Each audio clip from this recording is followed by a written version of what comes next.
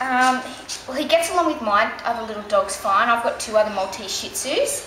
Ben, look this way. He's licking me. Sit it this way. He just had a bath actually. He likes having baths. He just sits there. He likes to chew toys. Like he doesn't chew anything else. Ben. He chews a certain toy that I've got for him.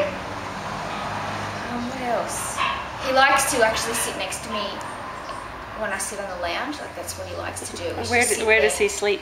He sleeps outside with the other dogs. That's good. I think he sleeps on the chair. That's not where they're supposed to sleep, but he sleeps on it anyway, I think.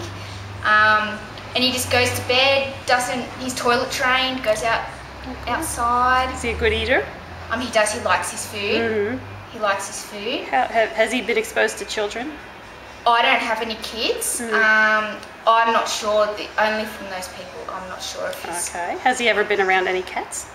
No, not that I'm aware of. I don't have a cat. Okay. All right. But he's kind of, like if he hears something, he'll bark. Like he's protective already. Like, and I think that's quite nice that... He gives it a little alarm when someone's coming to the house, but he's not a barker all day. No, not at all. No. And he's quite playful. Like he gets along with my other dogs really well. Oh, lovely. So that's good. I just want to find him a nice home. That's great. All right, Ben, look at me. He's licking my toes. Okay.